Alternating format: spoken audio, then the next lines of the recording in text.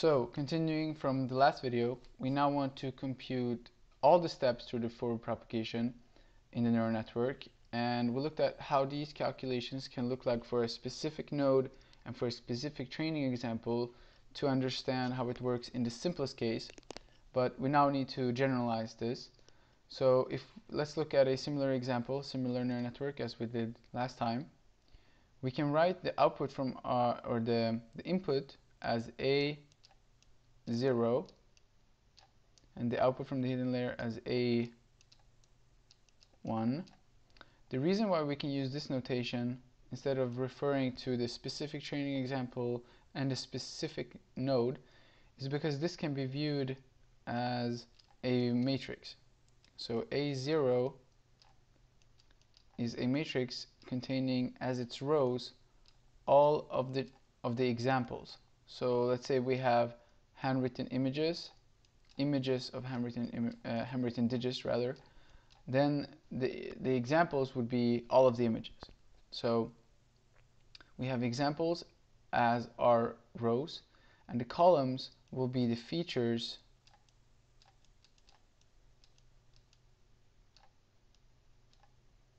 and specifically in layer 0, so that will be in the input, and for images that would be the pixels. And if we look at the weights, so we have in generalized, we have weights for layer L,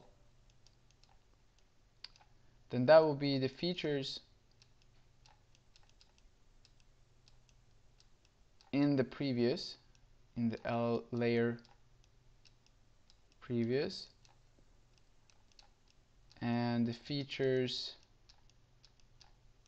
for the L next. So if you look at W of 1, then that would be the features L0, comma features L1, and in this case we have 3 input and we have 5 in our hidden layer, so that would be 3 comma 5 in this case. So really why this works is because if we look at, for example, the first calculation, so the Z of layer 1, which will be A0 times weight 1 plus the biases of layer 1. Then look at this multiplication. It will be the examples comma features L0, so here and here. We have through matrix multiplication that these two will cross. So each node in the input will be multiplied by each of the weights associated to that node, and then they will add them together. So just as the example we looked at in the first video, this is the case, but in general notation. Now there's one tricky part still that's not very obvious at first. So if we do this matrix multiply, we'll get examples. I'll just write examples, comma, features L1. So that's from this multiplication. And then we add the biases. But remember, the biases are local for that specific node, which means that we have 1 comma features L1. So each node in the layer 1 has a specific bias associated with the node. So the reason why this addition works for all of the examples, because obviously these don't match, is that it's something called broadcasting. That when we add these two together, it's called broadcasting in Python. This 1 will be expanded into rows the which is the same quantity as examples. So this one will turn to the number that the number of examples that we have, and then the columns for each of those rows will be identical, and then we can make the addition. And then we need to calculate the output from layer 1, which will be the ReLU of Z1. And remember that this will be element wise for each node and for all training examples. And the ReLU is just a maximum of 0, comma Z1. Then for the output layer, we do very much the same thing. Z2 will be A1 W2 plus B2. And remember, this addition here will also use broadcasting.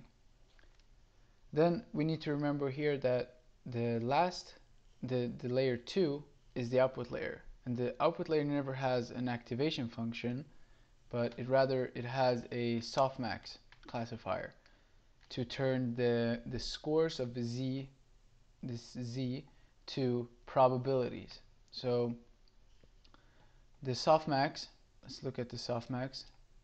The softmax of a particular node J of Z will be E raised to Z of that particular node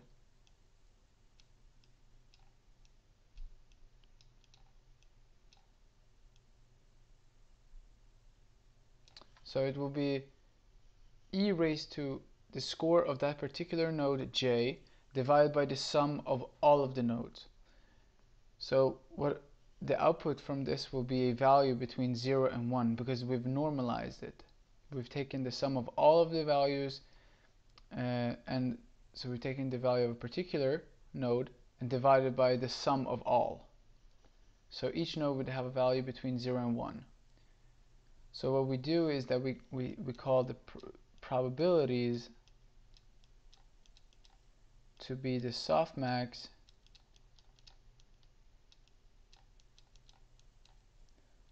of Z2.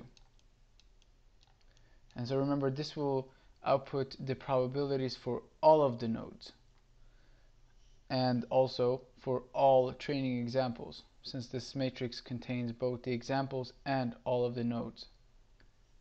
And the only tricky part left now is to calculate the loss. So the loss and the loss I will write as L, and we need to write it for a particular training example I, will be minus a log, and here comes the tricky part, f of y I of z. So remember, this will be, in our example, or in our case, this will be z2 in layer 2, but let's just write z here for in the general case. So it can be whatever layer. And let me explain this yi. So we only take the minus log of, remember, f is the computed from our neural network. Yi will be a vector containing the labels for the correct output. So yi will be the correct label for that particular training example.